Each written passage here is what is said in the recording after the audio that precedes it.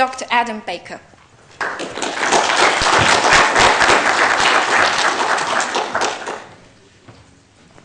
Thank you, Yang, for that very kind introduction.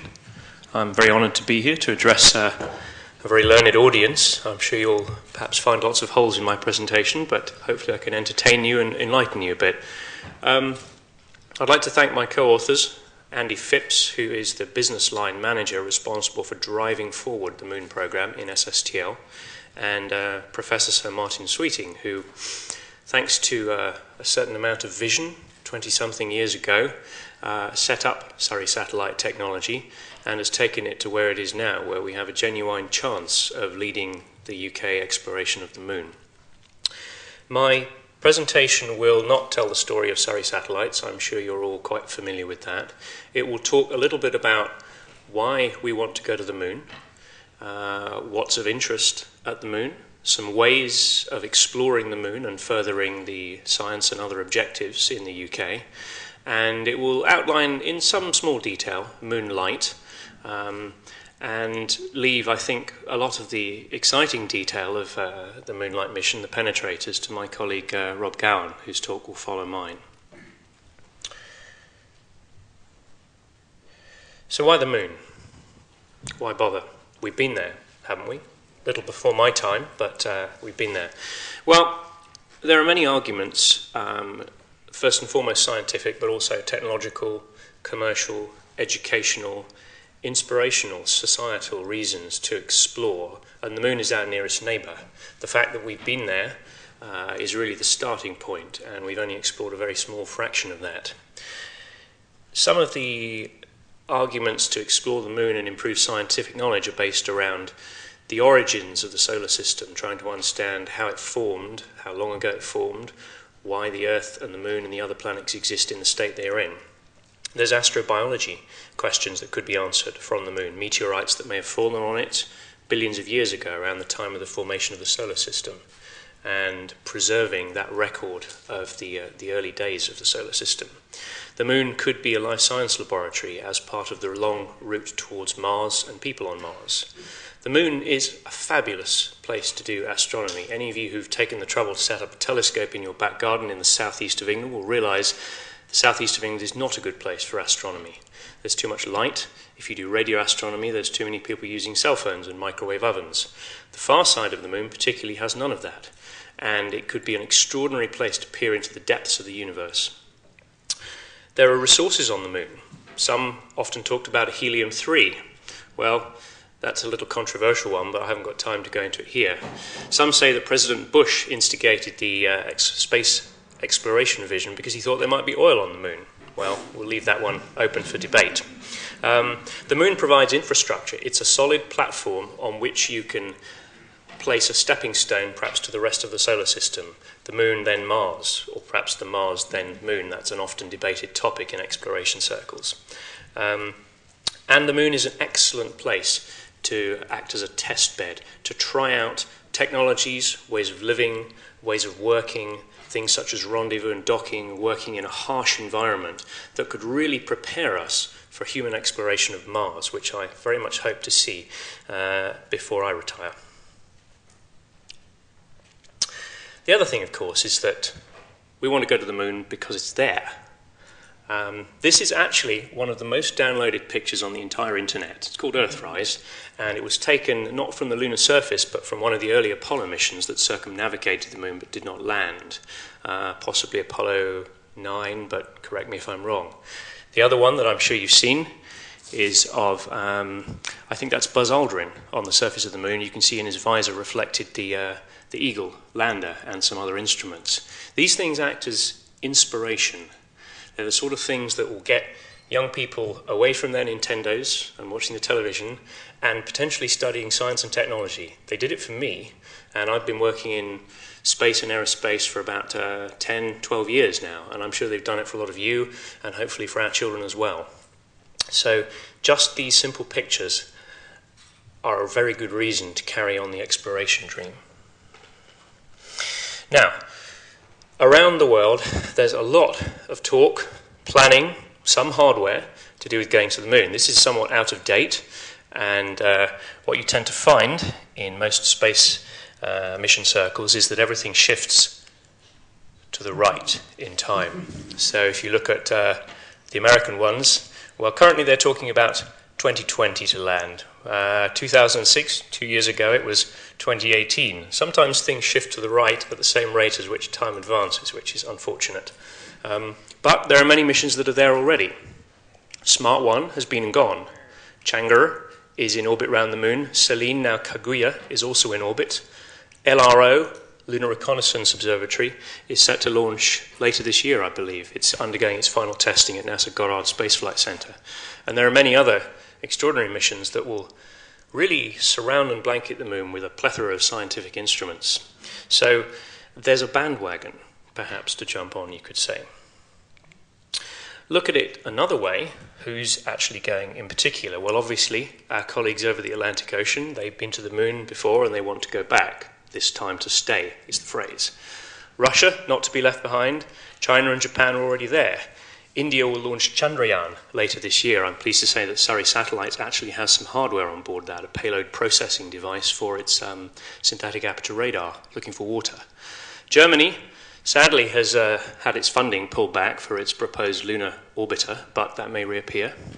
ESA has done Smart 1 and is currently debating how it may next go to the moon. And the UK, more on that later. However, you may not be aware that many other nations have expressed a strong interest in going to the moon. Nigeria, one of our biggest customers at SSTL, extremely interested for political, perhaps scientific reasons as well. Korea, with a huge growing aerospace industry, is very keen to launch a lunar orbiter. And commercial companies as well. And these are some of the pictures of previous moon missions. So Clementine, Smart 1. This is the sadly now defunct Lunar A mission, and you will perhaps recognize these are in a slightly different form later on in Rob's presentation. This is Kaguya, and this is a visit I had the good chance to make to NASA Goddard Space Flight Center a few weeks ago to see the LRO qualification model, and they allowed me to put my hand on it, so you know that that wasn't flying to the moon. So lots of people going to the moon, and of course the question then is, do we want to get left behind? But you have to have good reasons other than the kind of feel-good factor and everyone else is going factor. So in the UK, we're exceptionally good at scientific research, world-class research. Particularly, we're interested in lunar geology. If you go to the Natural History Museum, there are a number of professors and a number of rocks. The two interact occasionally. But we have a very good lunar scientific community in the UK, and we had the opportunity to work with them on the Moonlight study. In the UK, we have some other capabilities, small satellites you may have perhaps heard of. We have a number of companies that have very innovative robotic technology, autonomous systems for descent and landing and operating in extreme environments at great distances from the Earth. And we are desperate to encourage more young people to study science and technology. The educational outreach factor cannot be ignored here. If the economy is to grow, if the country is to maintain its position relative to all the other nations doing great things, we have to have people in science, technology, engineering, the STEM subjects. And going to the moon or having an active space exploration program is an extremely good way to do that. However, there's always a however. Money is limited.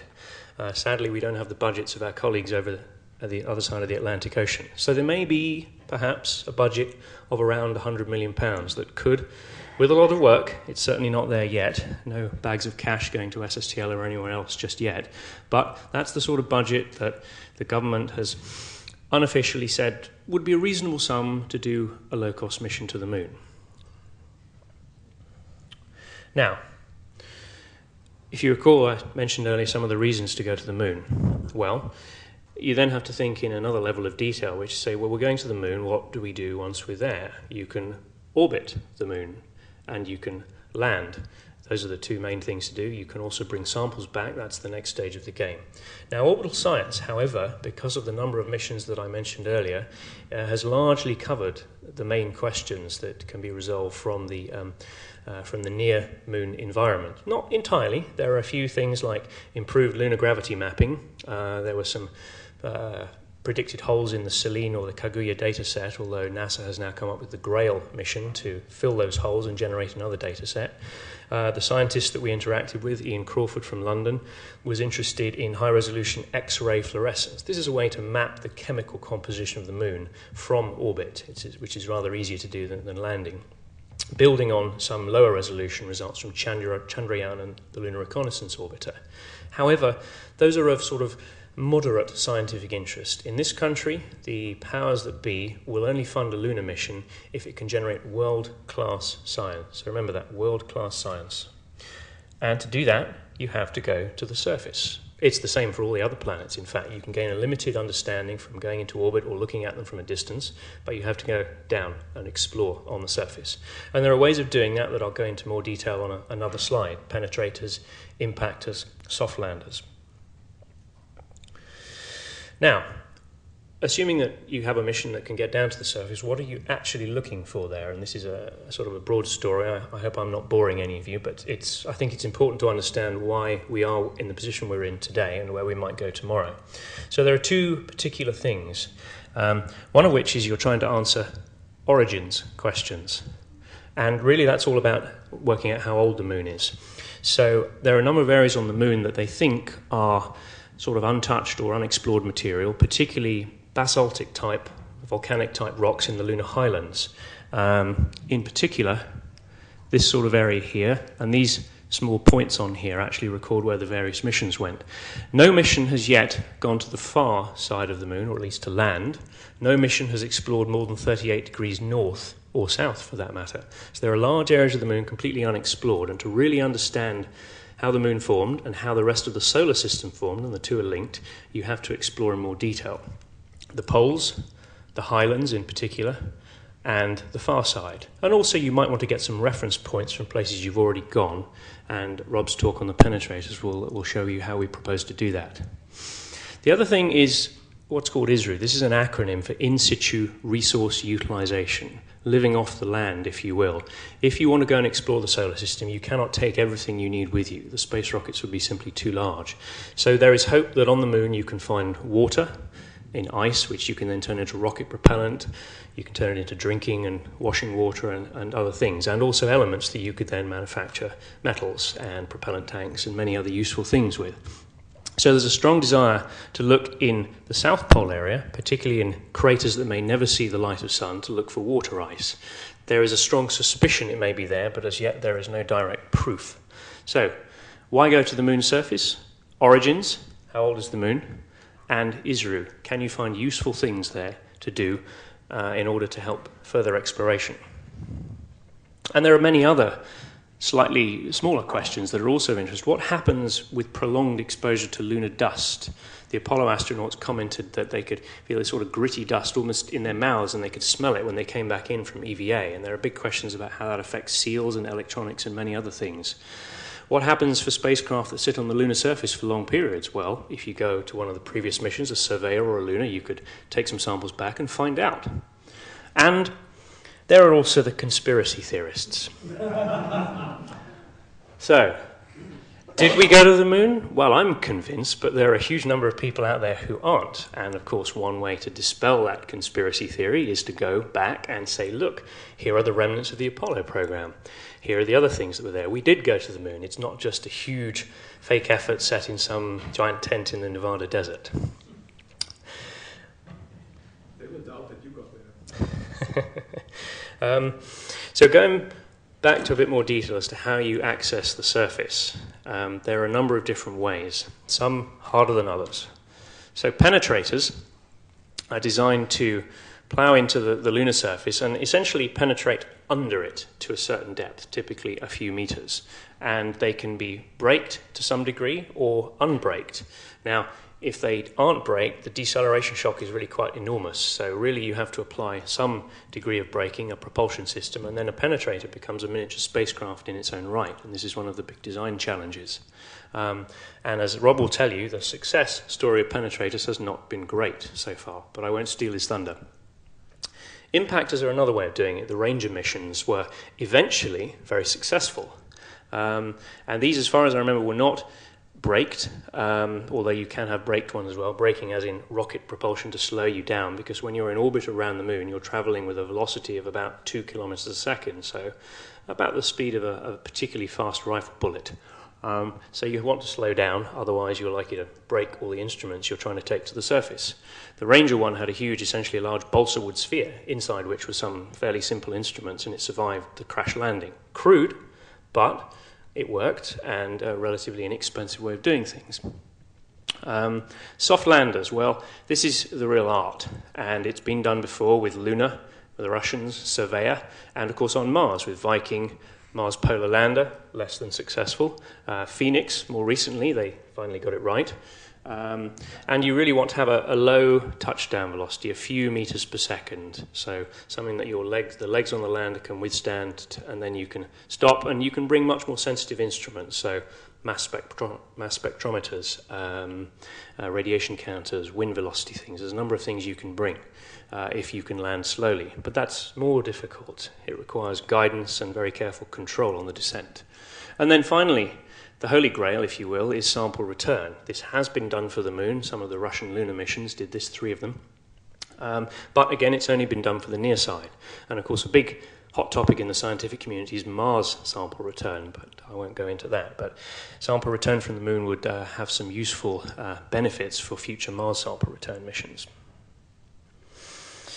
Now, when you're going to the moon, and this is, bear in mind the context of you have to get to the moon and orbit it before you decide whether to drop penetrators or impactors, or then decelerate for a soft landing, or eventually come back. What are the mission drivers? Well, the key one that drives almost everything else is the rocket that gets you there, the launcher.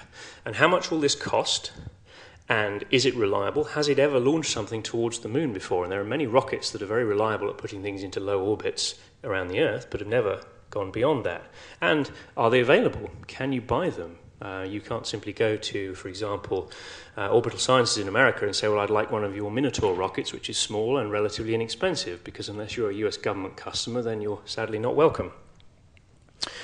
The payload, that's the other key driver, is what do you actually want to put on the surface of the moon? How much does it weigh? How big is it? How sensitive is it to, shall we say, descending faster than intended?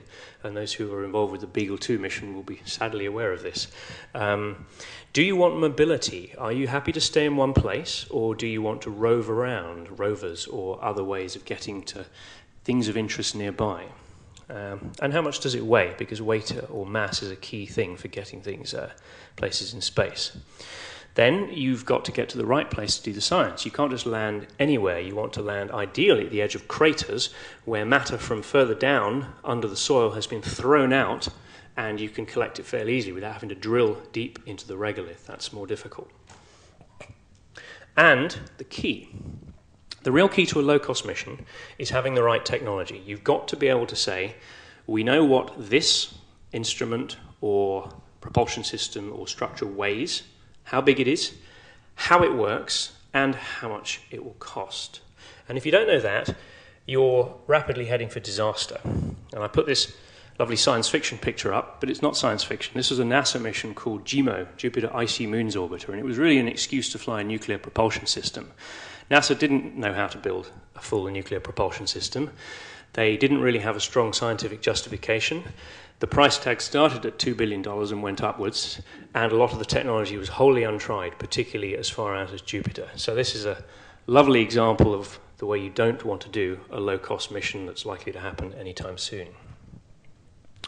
Now, in SSTL, we have a slightly more down-to-earth approach, and we were very fortunately funded by what was then PPARC, is now STFC, the Science and Technology Facilities Council, a couple of years ago, to look at options for low-cost missions, remembering the figure of no more than £100 million. That still sounds a lot, but compared to exploration mission costs, which can run into the several hundreds of millions or billions, that's not a bad sum of money. So we looked at Moonlight. Moonlight stands for Moon Lightweight Interior Experiment. And really this is an orbiter, because that's the easiest part to do, but still a challenge for SSTL, which hasn't launched something to the moon yet. And it would in orbit do a number of things: communications relay, demonstrating that for perhaps future missions that might need additional telecoms capacity, perhaps some remote sensing, a camera, at least you'd need. And then the key would be multiple micro impactors or penetrators, so getting down to the surface, as I spoke about earlier. We also looked at Moonraker. Raker, I think, to do with the fact that once it got down to the surface and it's a soft lander, you'd want to rake up some soil. No relation to James Bond, I'm afraid. And this is a small soft lander, so roughly 100, 200 kilograms, that would land on the near side, and it would bring a geophysics, so heat flow and seismometry, and key, a geochemistry payload, which is essentially a mass spectrometer that would allow you to date some of that unknown rock that would give you a very good idea, much better than we have today, how old the moon is.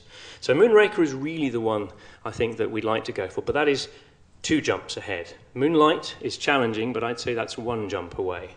So for the time being, Moonlight is what the UK is most interested in, with a firm practical hat on.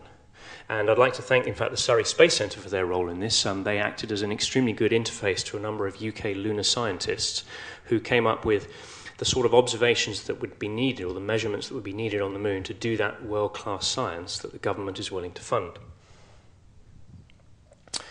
Now, just a little bit more about getting there. Low-cost technology, the sort of things we do in Surrey satellites, are typically fairly heavy.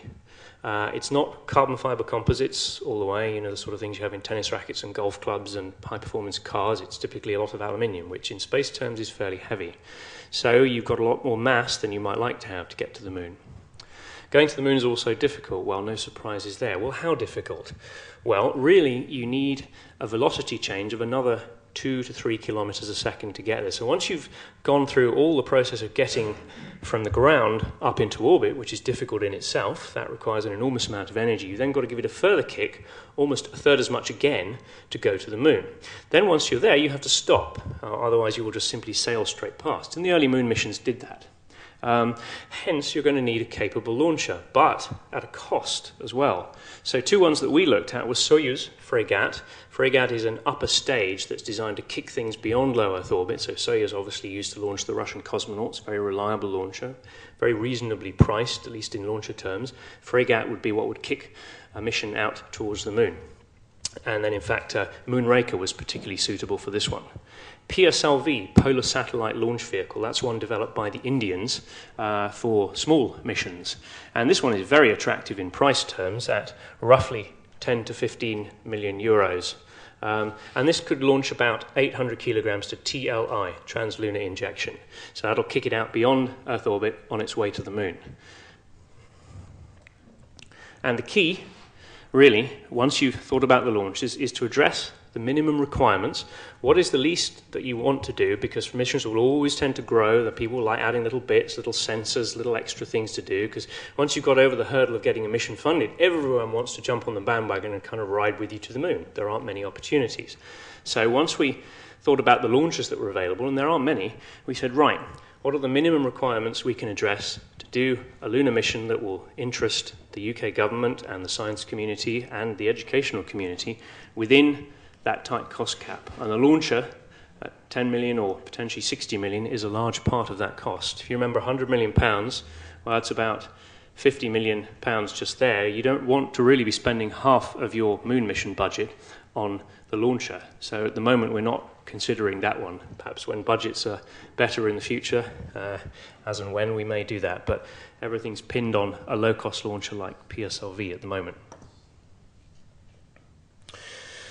So economics, I keep mentioning money.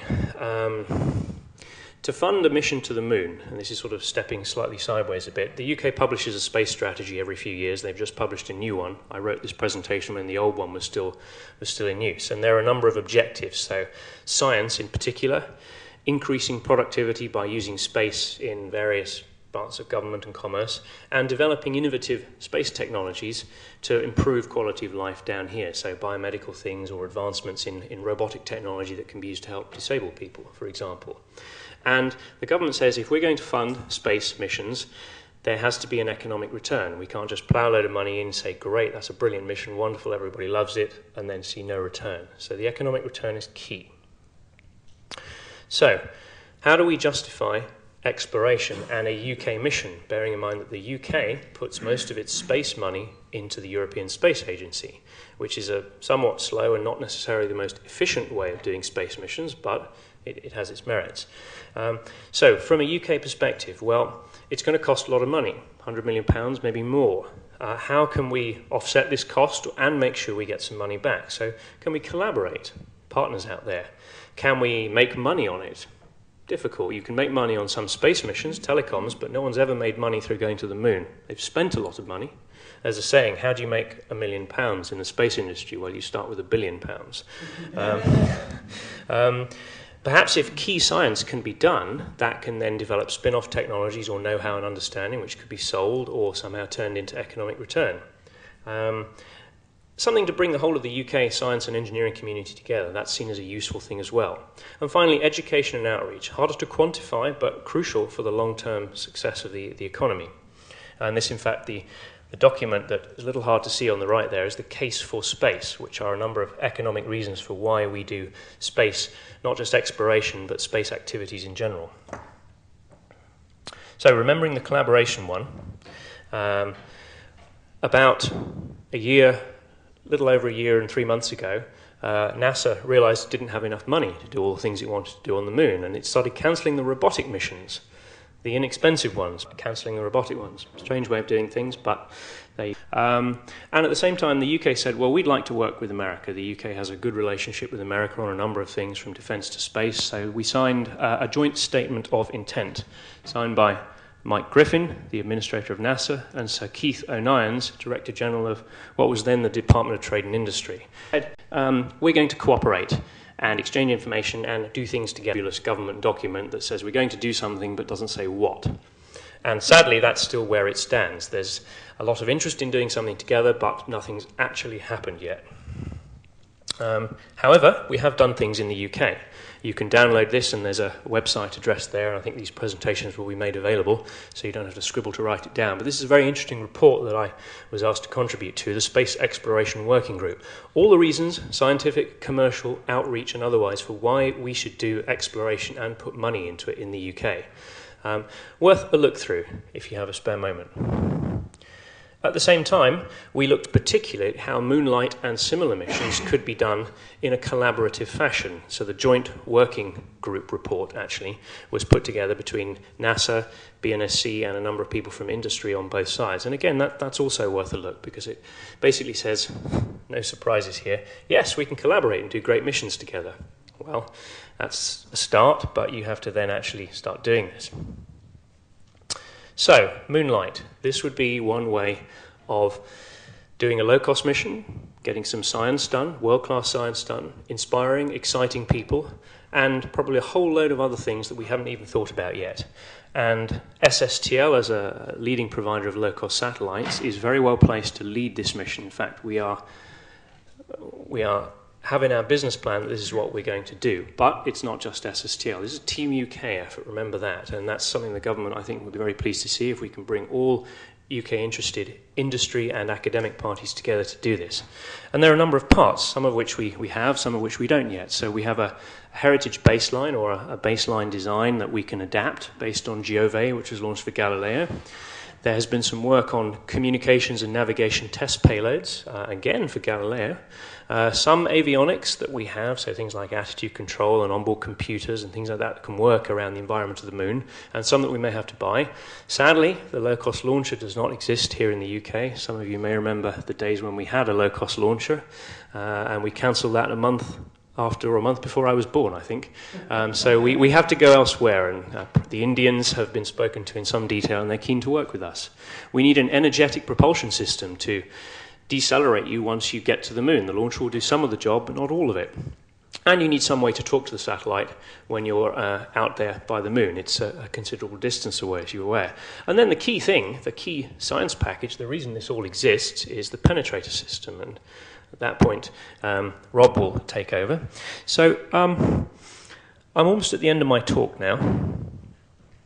One more thing that I will say, just before the last slide, is on communications relay. So if we could build a low-cost orbiter, regardless of what the penetrators actually do, and that will be challenging in itself, one of the things we could do is offer communications relay for other missions that may be on the surface or maybe in orbit around the moon.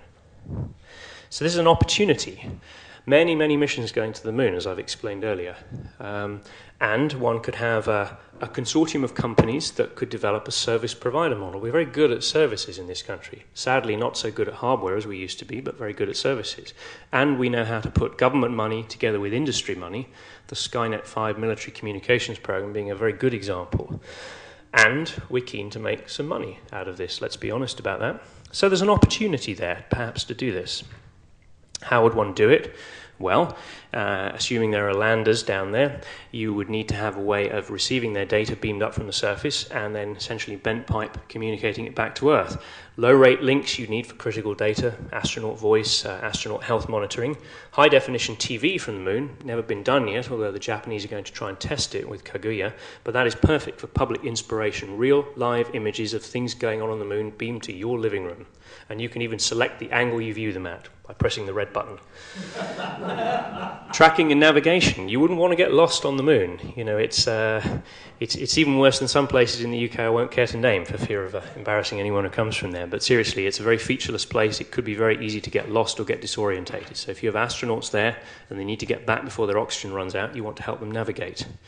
And of course, if you're beaming other companies or agencies' data back, it could be similar to pay-as-you-go, but pay-as-you-transmit. You could actually make money by having a communications capability there that charges people per bit or kilobit or megabit of data that you transmit back. So this is something that's being explored slowly at the moment, bearing in mind that we haven't yet got the low-cost orbiter, but we think we have a route towards that. So finally, we have a choice in this country. I'm sure some of you are familiar with the picture there. This is ExoMars. Aurora is the European Space Agency's exploration program. This began around about 2001, 2002, so 7 years ago. ExoMars will not launch until 2013. No, actually they just changed it. I think it's now 2015. Maybe it'll go back again, who knows? It tends to slide to the right by a year every year. And it's going to cost the best part of €1 billion. Oh, this is also the first mission of the Aurora program. So wait a minute. What I'm telling you here is that 2001, they initiated an exploration program. It's going to be at least 14 years before anything happens, and it's going to cost €1 billion. Now, Colin Pillinger used to like saying, well, for the cost of the Beagle 2 mission, it's the equivalent to what people in the UK spend on hair care products in a year. Now, depending on how much hair you have, you may or may not disagree with that. But €1 billion, that's a lot of hair care products and a lot of other things. That's a really staggering amount of money. It doesn't need to be that expensive. And we've looked at what the minimum cost would be to go to the moon. Penetrators will add to that cost, and there's very good reasons for doing that for the science reason. But if you want to go to the moon, to put something in orbit around it, to get those camera images, to inspire young people, and to act as the first stepping stone to a much bigger exploration program where you actually land on the surface, you launch penetrators, you could do that for €10 million. There's a bit of a difference, as you can tell, as in 2 orders of magnitude. So really the choice is yours. Most of you are taxpayers. You're all interested citizens of the UK. You have some influence, depending on whether you choose to exercise it. Where do you want to go? What would you like to see in the next few years? Do you want the UK to pour money into the effectively bottomless pit of Aurora missions like ExoMars that may even be cancelled? Or would you rather say, let's fund some small missions that get results quickly? I didn't put the timescale on there, but we could have that small mission on the right-hand side, Lunar Light we've called it, lifting off in 3 years' time, if there were €10 million there. 3 years, that's not long. That's a PhD. That's a few years at school. People could get involved at the start and really achieve something before they moved on to other things. So the choice is yours in terms of what you ask the government to do and to support. Bear that in mind. Thank you for your attention. I'm happy to take the odd question.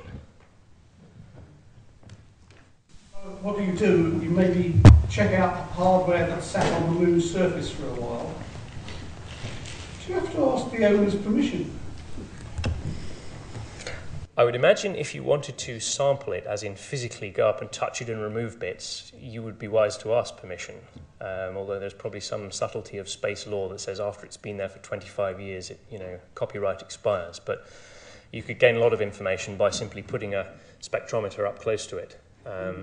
It's an interesting question, though, that I think probably a lot of people haven't thought about, mostly because there's not yet the ability to go up to things of choice on the moon. But the issue of claiming parts of the moon, the first to land, could have mineral rights or rights to whatever they find there, is hotly debated at the moment. Did they get much? When the Americans were there, they went to one of their previous probes and brought bits back. Did you learn much from that? I believe there was some knowledge gained from that. I don't personally know what it was. Possibly some members of the audience may be aware of that. But really you're looking for sort of exposure data. So what happens to sensitive detectors or optics or metal structures for support. And I think because the Apollo program was well underway at the time, they had limited chance to use that data to do redesigns. But I think the conclusion was that for short periods of exposure, anything up to a few months, they had no worries on materials. Now, if you're going to put a base on the moon that's going to use advanced materials like Kevlar or carbon fibre composite, it's going to sit there for 5-10 years or more, that's a different set of questions you have to ask. And that's why you need low-cost missions to be the pathfinder to put some samples of material down there to see what happens. Otherwise, you're putting your astronauts under a really quite significant risk. Thank you. Go ahead, please. Do you know the Google Lunar Prize? And do you plan to participate to this? Well, we're aware of the prize, and we've given it a lot of serious thought.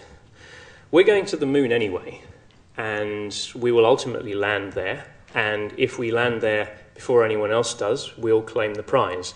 But we're not going to let the requirements for that prize drive what we're going to do in SSTL and in the industry consortium. So you have to do certain things. You have to do a precision landing. You have to I think, get samples from a certain radius. You have to do it for under a certain amount of money. You have to have no government money involved, and quite frankly, that is actually very difficult. So our view is if we started chasing that, it would distract us from our real mission, which is to show how to do a low-cost orbiter and then something that can do some surface science as well. So we're interested, but we're pursuing our own route.